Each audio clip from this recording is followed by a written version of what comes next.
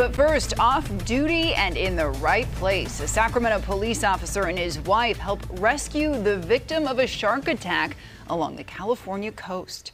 Thanks so much for joining us at 10. I'm Elizabeth Kling. And I'm Tony Lopez. We're also streaming live for you on CBS News Sacramento.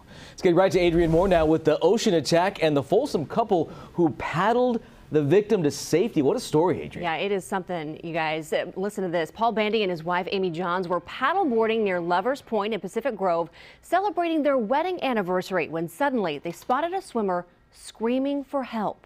You could tell just the sound and the emotion in his voice that there was something definitely wrong, and he was slapping the water.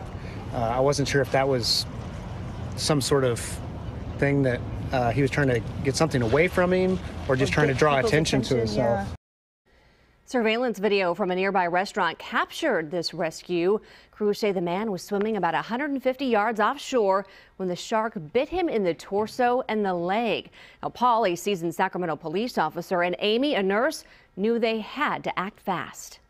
We had to quickly cut his wetsuit off of him and open it all up and then try to, apply the tourniquets to each limb and also to his abdomen, put the pressure there because he was bleeding severely. As a police officer, I respond to emergencies all the time, so I don't think there was ever a question of whether or not we were going to go. It was just how fast we were going to be able to get there.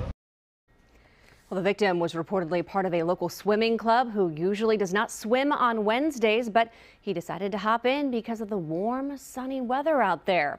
Well, tonight, friends of that victim say he was alert and talking at the hospital. He did suffer a broken femur, but the shark's bite did not puncture any major arteries, and he is expected to make a full recovery. Great news. Yeah, wow. Cop and a nurse, two good people to have around in an emergency. Adrian, thank you.